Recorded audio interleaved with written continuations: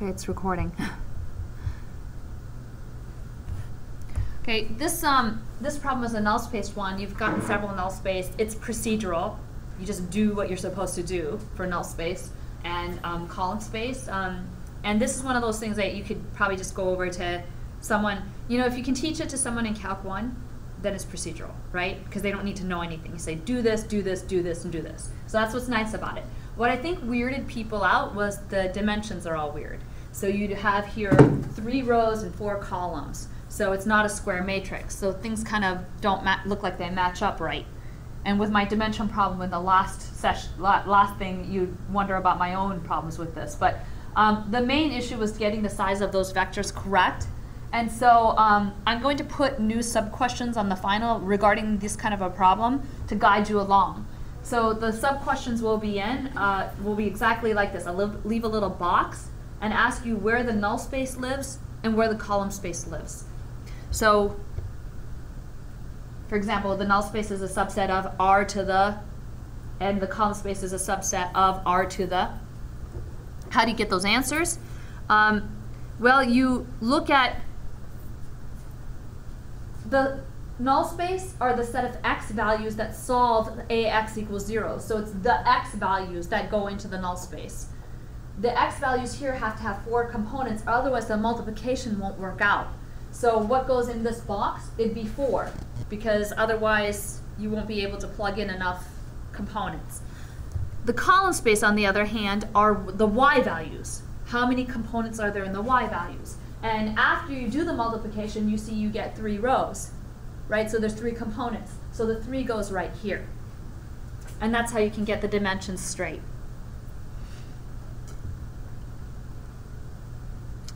And the other issue was, again, the Tyler thing that, well, I don't know what to put for nullity because I don't remember what nullity means.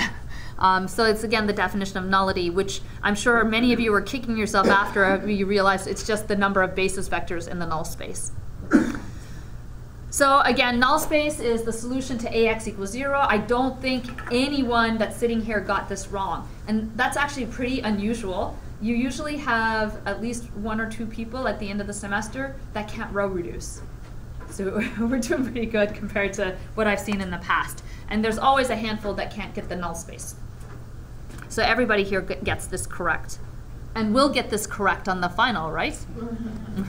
So you RREF that thing. And a tip here is to keep the zeros, because how that dimension problem came about is you were cutting corners and you didn't have the zeros up there and you got this thing here. And pretend those zeros weren't there. Some people had x1 plus 2x2 is equal to 17 over 5. Or x3 is equal to minus 3 over 5 because they didn't have the zeros on the side and they didn't double check and make sure that the dimensions were correct.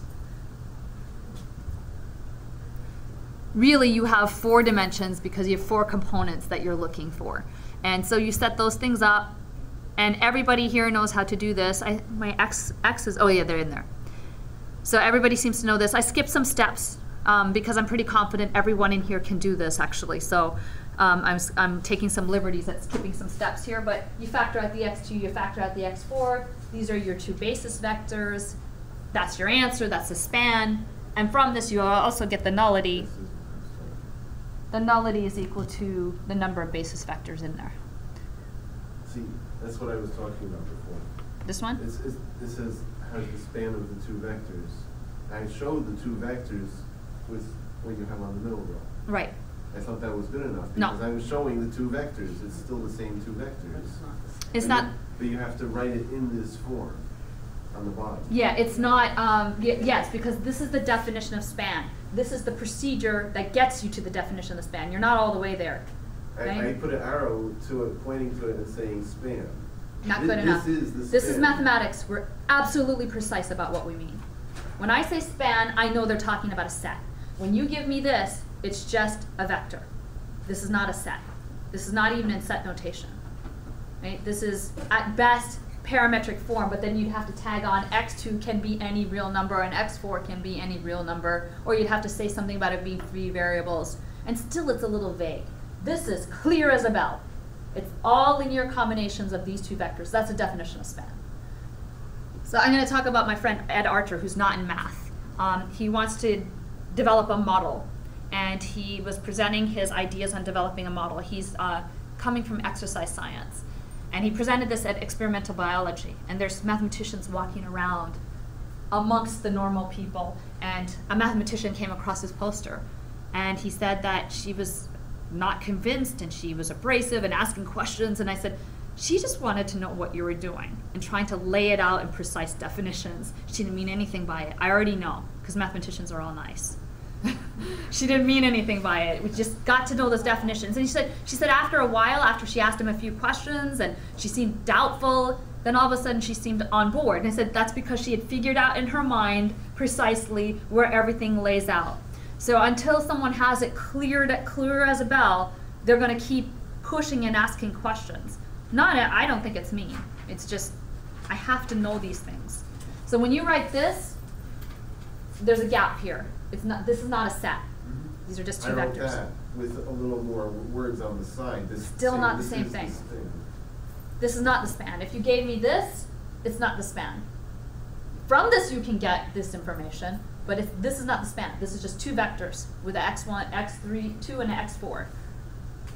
It's still part of the procedure. Right. Now that you get down to here, you have to span. And I'm not quite sure about why this is, and I haven't totally done this, but I've noticed that students who are more likely to put this are also more likely to get more of the problems wrong on the test. Students who have correct notation are linked to higher scores.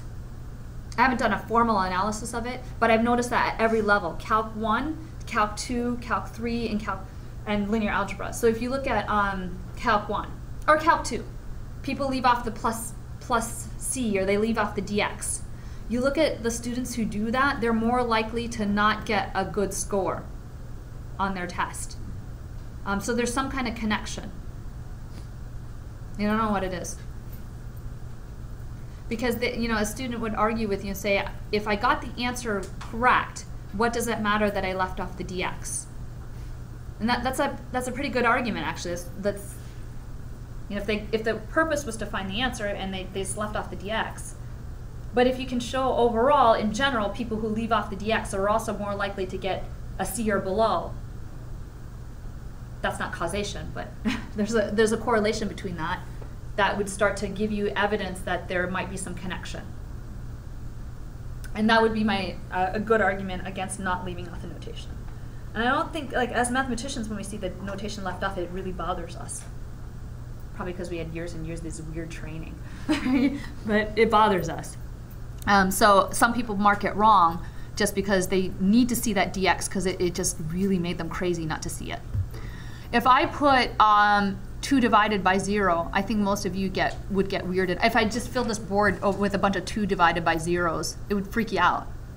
So you have a little bit of that in you already. You wouldn't like to see it.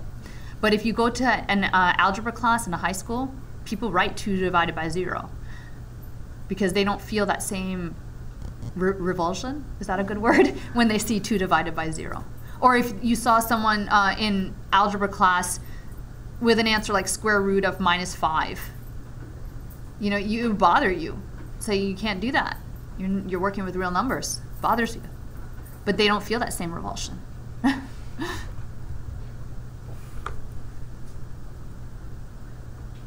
So the nullity is the number of basis vectors in the null space, so the nullity is 2.